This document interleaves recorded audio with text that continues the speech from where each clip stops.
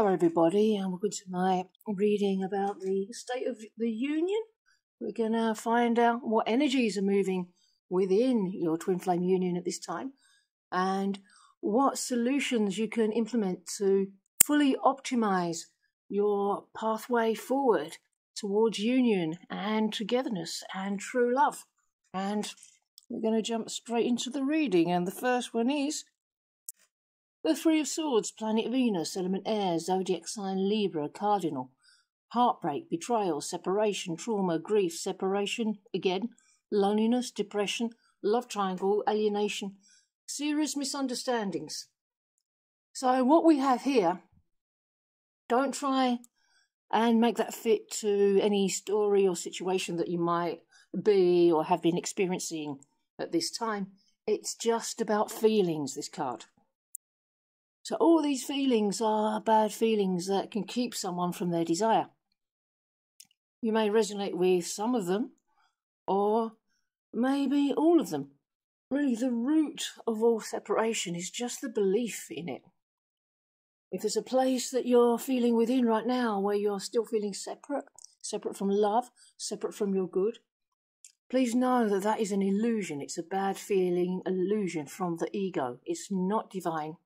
It's not true. You can let that one go. You were always one with love. Nobody else can have your good any more than you can have anybody else's good.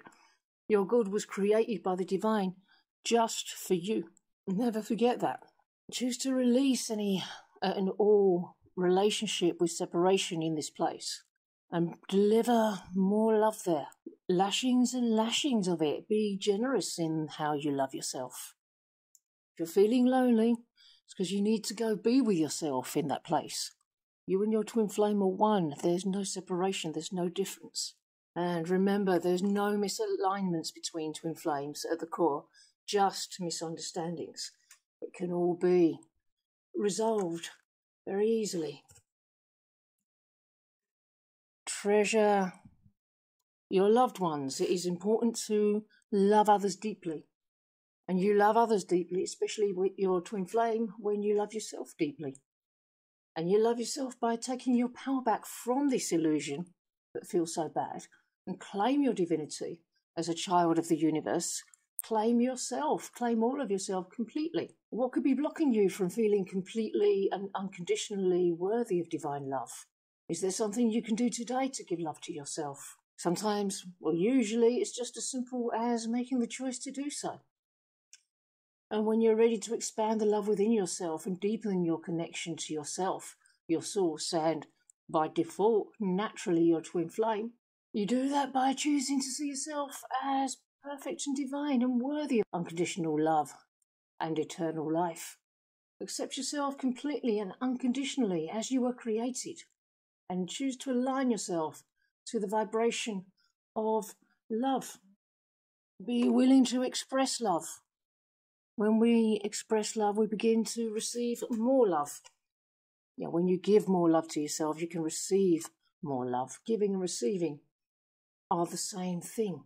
Choose to go deeper into your connection with yourself, with your divine source and your twin flame. You are already inseparably connected to the divine. You are already one with love.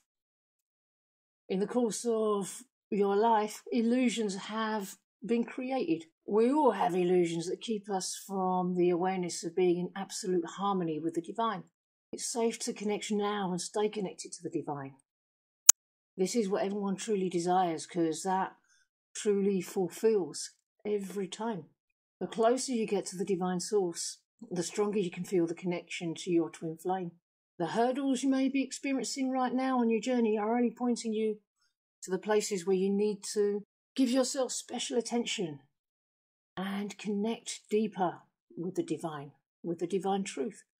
Accept the gifts that the divine presents to you out of unconditional love for yourself.